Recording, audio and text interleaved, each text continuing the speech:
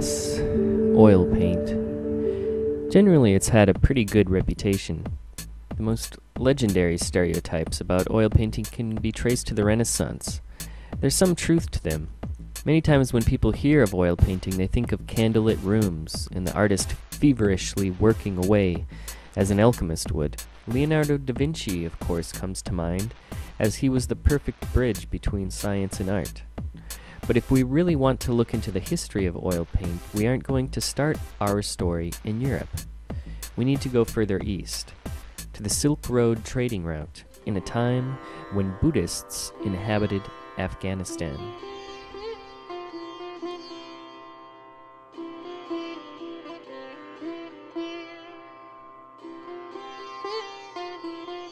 In 2001, the Taliban was in control of Afghanistan, and their strict interpretation of Islamic law forbade the worshipping of idols. They actually banned all imagery, whether it was religious or not. And of course the Buddhist statues were also seen as idols of another religion, so they blew them up. Teams of archaeologists came to survey the damage, and in doing so they discovered the first oil paintings known to man. In antiquity, the Bamyan Valley was smack in the center of the historic trade route, the Silk Road. These Buddhist statues, located in the Bamyan Valley, also held caves full of Buddhist monks. While the monks lived there, they also decorated the inside of their caves with gorgeous oil paintings on the walls. Not much is known about these works, and many have been damaged by looters, religious nut bars, and war. But if there's any grad students out there with a penchant for a little adventure, then here's your thesis. The oldest oil paintings in the world are smack in the center of Afghanistan. No one is writing about them, so go there and find out some information for the rest of us. Thanks. So, what is oil paint?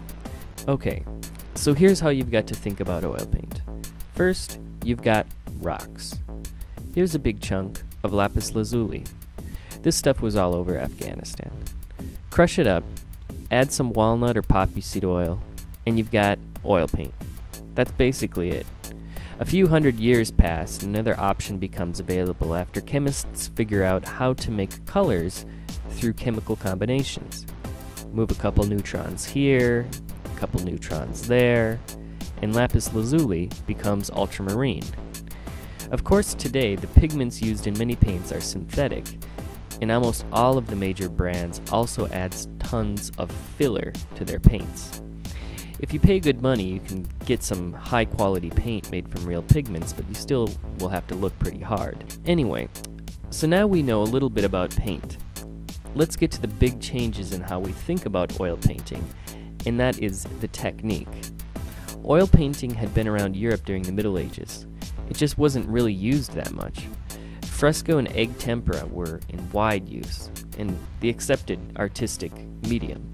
Then in the 1430s, a Flemish painter by the name of Jan van Eyck came along and was like, guys, you're using all of this stuff wrong.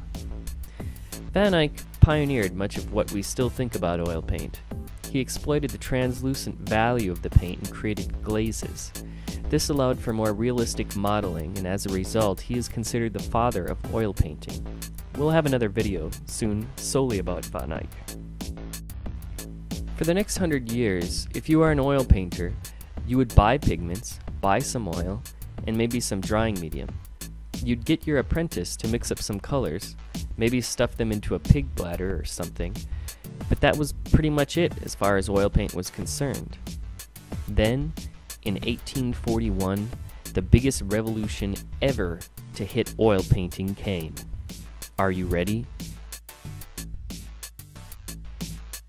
Believe it or not, the tube of oil paint is relatively young. By having the paint in a tube, this gave the artist a lot more versatility. Not only could he easily take his paints with him and paint on site, which is also exactly what the Impressionists did, but the tubes also had caps. This meant the paint wouldn't dry out as fast. More than anything else, this changed the way we think about oil paint. Before, it was a laborious process getting ready to paint. Now you just unscrew a cap, squeeze out some paint, and you're ready to go. There are many techniques, oils, mediums, and varnishes involved in oil painting, but for the most part, this is the story of the paint itself.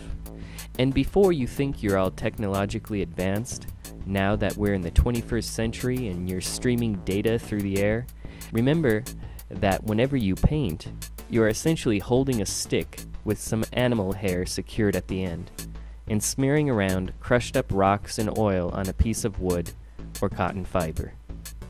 Thanks. Ciao.